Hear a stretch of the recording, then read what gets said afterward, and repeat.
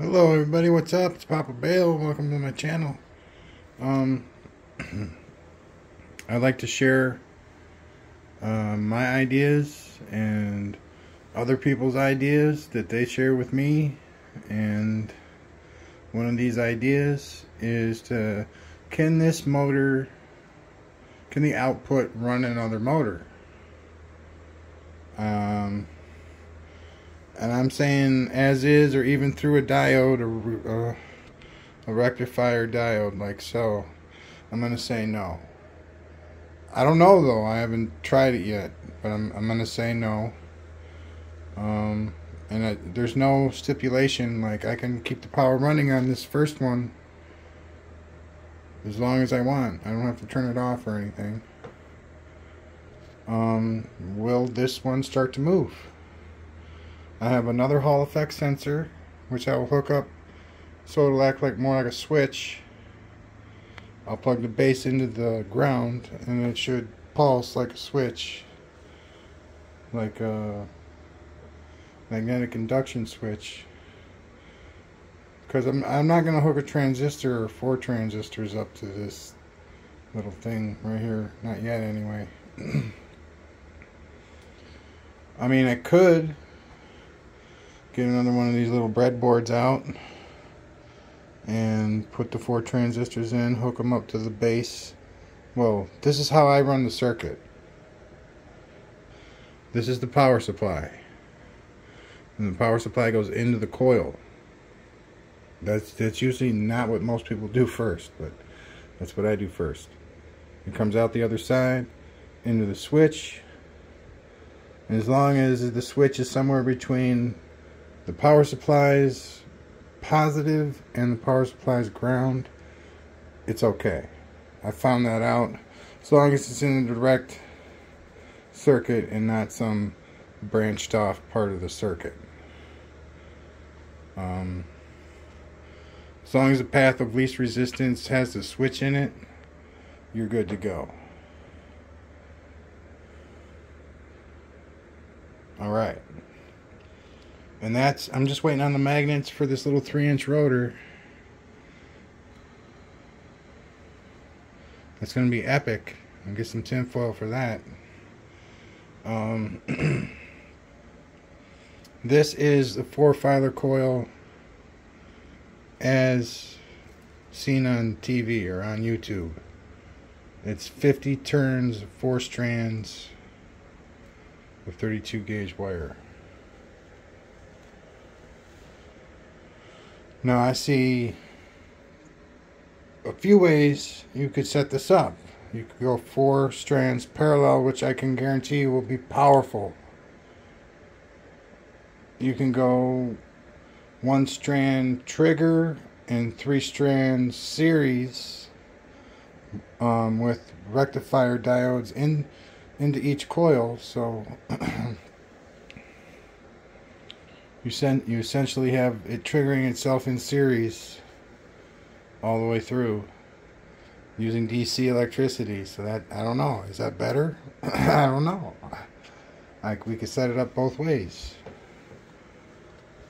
And another way to set up, there's 6 transistors. I'm using 1 for each strand, and I've only got these 2 coils hooked up. I hooked up the other ones, and it's like either there's bad connections in there, or less is more, if you get my drift. But having run them all in series and have 1 connection to the breadboard per coil, because there's 6 coils, 6 transistors, 6 connections, that would be awesome too, I think. And have them all be triggered by this 1 switch, or Hall effect sensor right there. Have it all hooked to that, so it's nice and simple, so the timing isn't off. You know what I mean? Just, you got to make sure the positioning's right. And before you go, you can do it one of 2 ways. You can either put it directly on the magnet, which is the easiest way, and you're gonna get good results doing that. Or you could turn it on, have it not glued down, and move it around until you find that sweet spot. But you are playing with electricity. I just want you to know. So you don't turn it up all the way. You just turn it up so when it gets hot, you know you can let it go. You know? You just grab this little stand right here, and if it's not glued down, you move it around. And if it gets real fast, you stop. Like, okay, I'll glue it down right here. I like doing it that way sometimes, because sometimes an offset coil can actually add a pretty powerful, punch.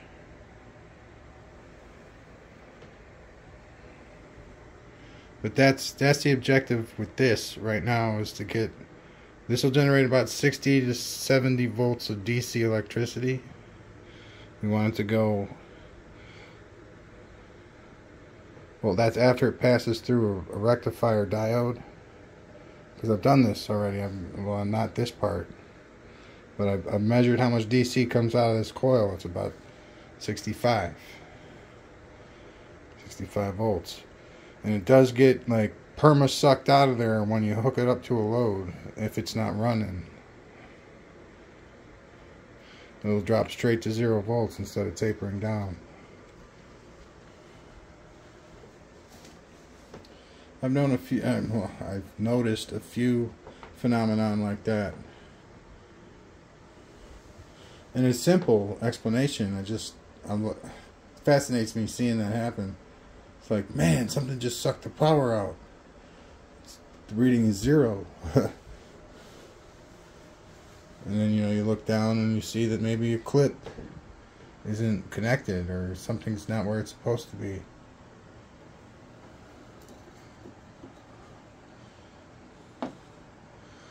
Like all this.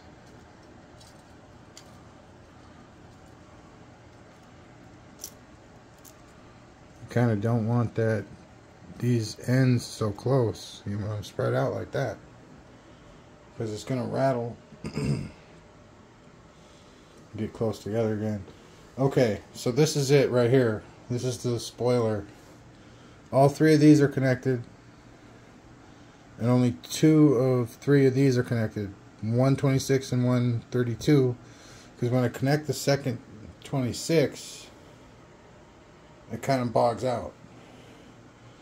It doesn't get anywhere near as much power as just having the bifilar hooked up in there instead of using all 3 strands. So it's 5 strands, and then this generation coil is 1 strand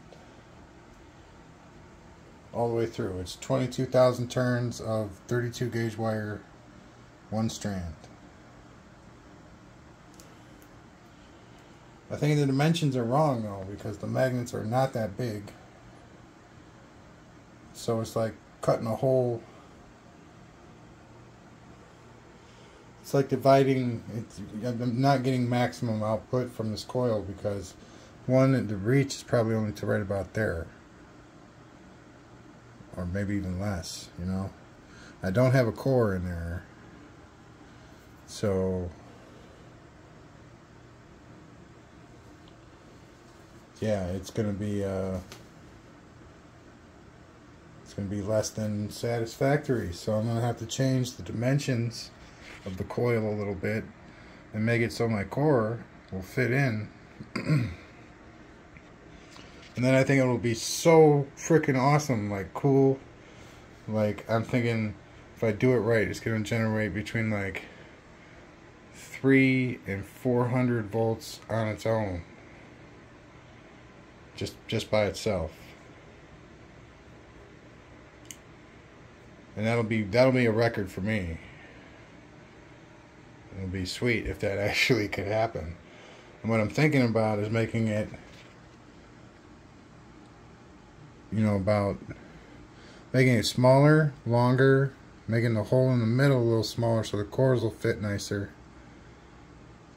and bringing the top down, sides in a little bit, bottom up.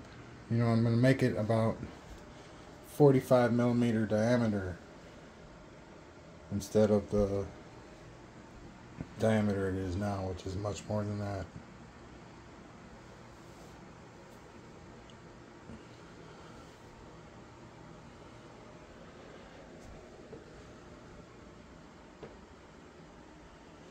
Okay, so I'm going to set up the multimeter and I'll be right back. Alright, so this is the DC output of this coil. It's not very stable. Got some negative integers there. But I'm going to turn on the power.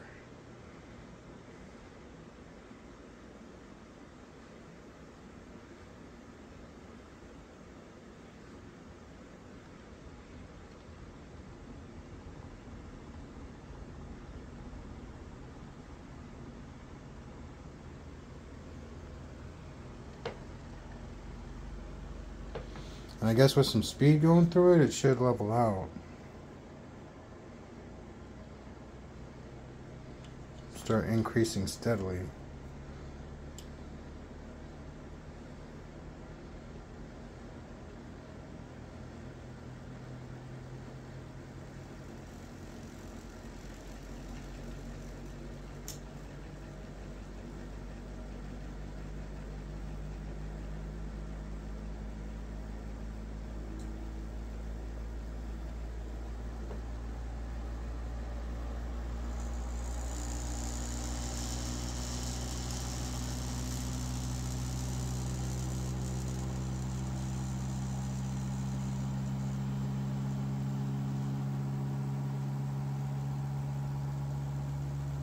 Wow, that's not very much. I don't know how I got 60 the last time I checked it.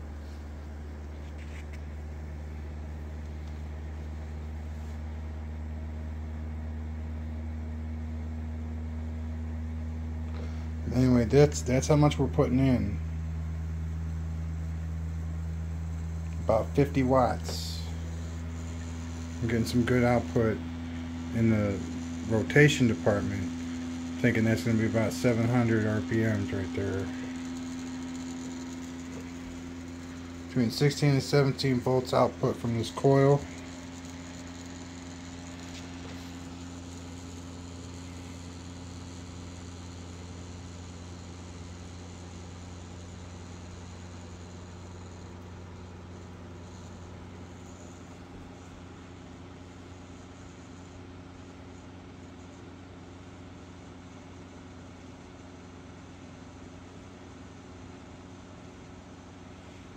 Alright, I cut the power a little bit.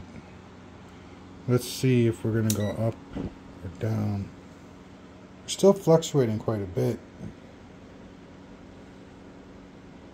It looks like we're going up.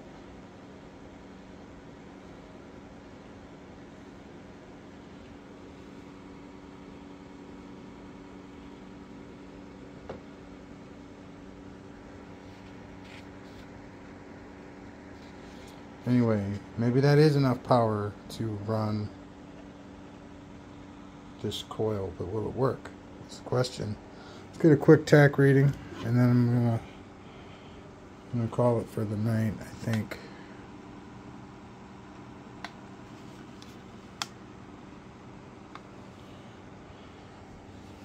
All right. Yeah, I smell enamel melting. I think my coils are getting really hot.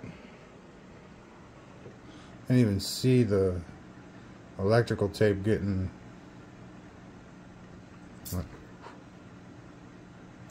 Yeah, it is hot. Holy smoke. And it's the 32 gauge just getting really hot. Yeah, that's hot.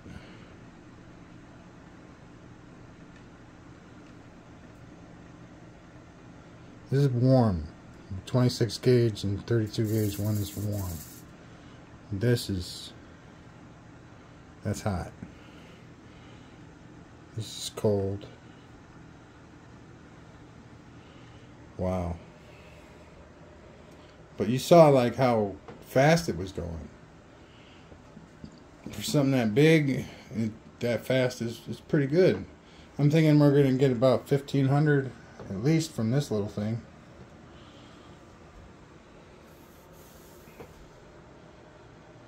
And this is like this is a mythical coil right here.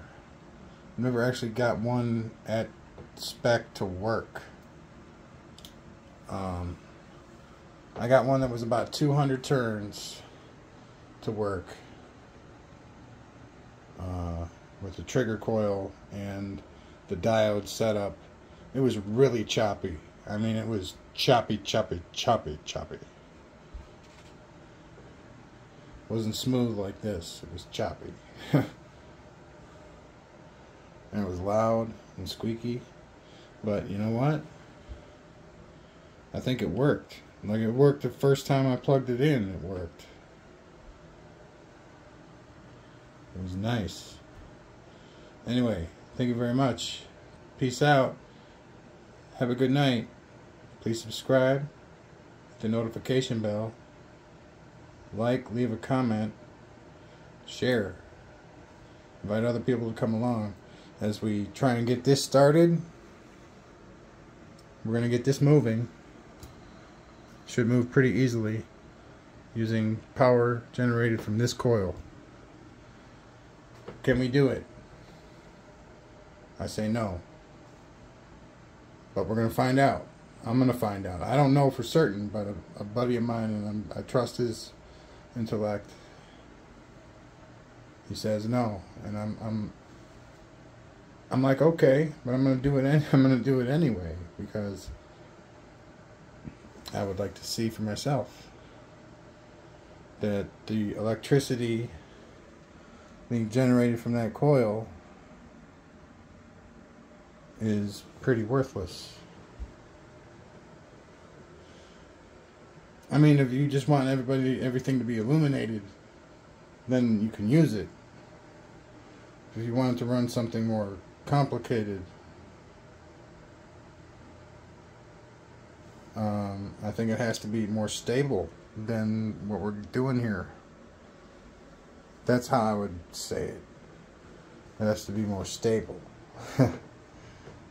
And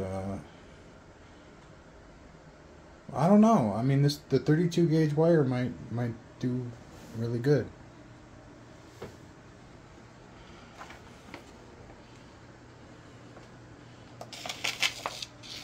You can see the inner and the outer, the edges of the magnets on both sides of the magnet. That's awesome.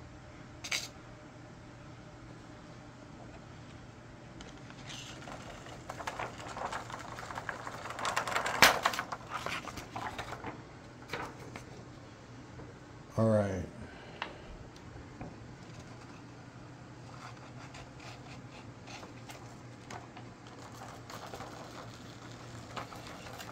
There's no power going through it right now. I don't know. You think that the electromagnet will show up on that? Should we give it a shot real quick before I turn this off? All right, you finagled me into it.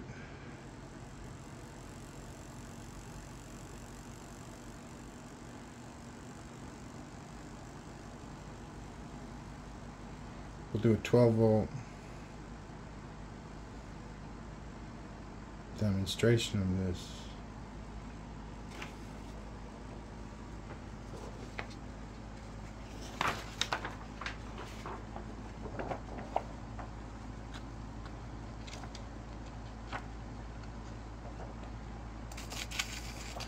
You can kind of see like an outer ring around the edge there.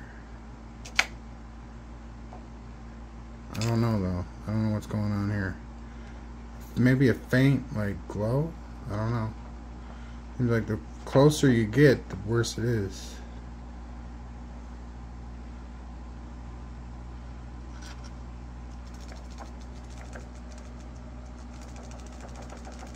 See, now you can kind of see it. You see that? Way up here you can see it. Coming out the back. So I don't think it comes right out the back, the actual field itself. It goes up like a very powerful magnet and loops around probably in like that. Anyway, thank you very much. Peace out. Bye now.